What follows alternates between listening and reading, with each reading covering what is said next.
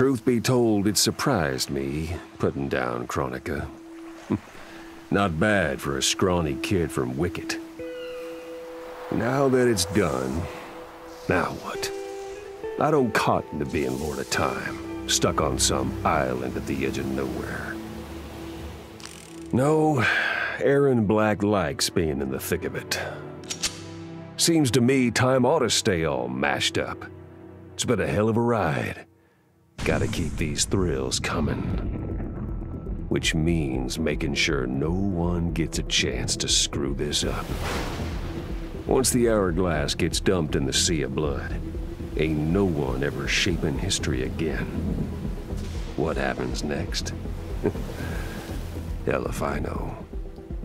And that's just the way I like it.